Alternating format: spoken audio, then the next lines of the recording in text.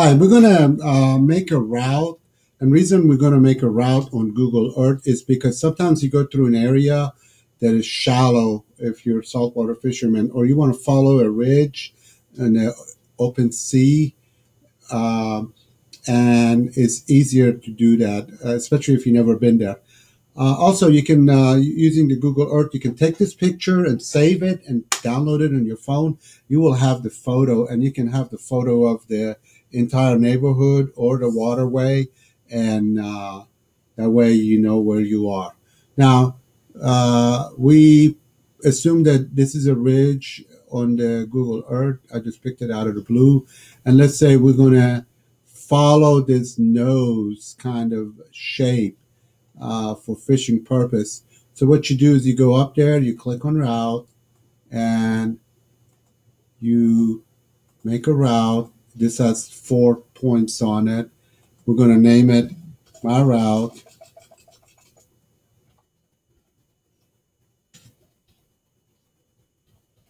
Okay, and save it. By the way, if you're going to do a bunch of these, make sure they end up on the same folder, because then you can transfer the folder instead of individual route. Let's say you're doing 20 routes. If you transfer the folder, it's easier than transferring 20 routes. So anyway, so for the purpose of demonstration, we're just going to do one. We're done with it. If you go to the left of the screen, we're going to go look for it. It's highlighted right here. It's called My Route. We're going to right click. We're going to save place as. It says My Route. Google uses KMZ extension.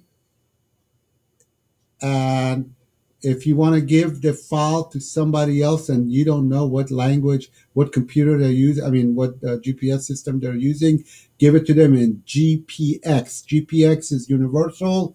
KMZ is for Google. We're going to save it. Now, I use this software called Insight Planner from Lowrence. I paid for it, $20. I'm going to transfer the information, transfer, import, file on disk. It's a KMZ file.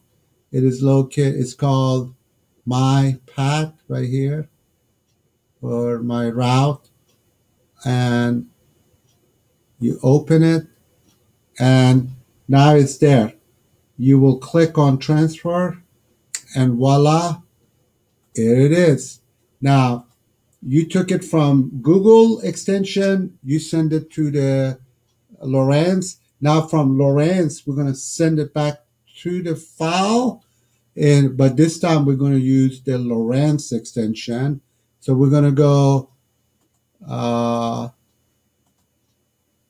right click.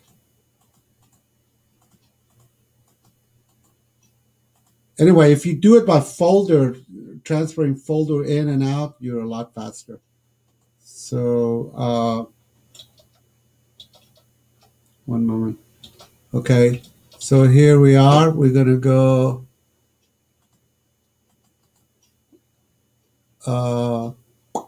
export folder route. We're going to export it. Okay, here it is. And it says file and disk.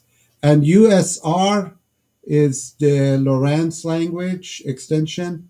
And it gives you version 2, 3, 4, 5. I usually do version 5. And if you notice, it says the Lowrence file USR. So we're going to call it new or whatever. New. And save it. And we're done. Now you will transfer that to a disk, and you put your disk to your Lowrence and go to the file and import the file. And now you will have that route in your system. Reason you want to make that route is sometimes you go through shallow areas, and Google Earth allows you to roll back. If you go over here, let me see how much time I got to record. Okay. Google Earth allows you to use the clock right here. And once you click the clock, usually you can roll it back several years, and you can see the You can maybe pick a day that was clear water and low tide, and you can see all the details. And then if you are crazy like me, then you make routes all day.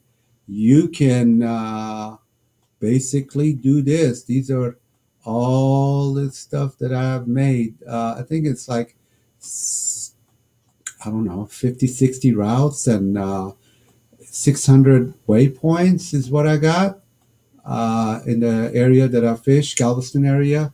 So this is what it looked like. You can't even see the screen. And this will save you a lot of time if you use this system. And I'll do it in batch, put all the information in folder and send it. And I'll pick the days that the water is low when I make a route. That way I can see the best route, can see all the junk. Also, you can take the picture of the Google Earth and put it in your phone. And then you can look at it. And that sums up our lesson. I hope this helps somebody. And y'all have a good day. And let's go catch some fish if you're a fisherman.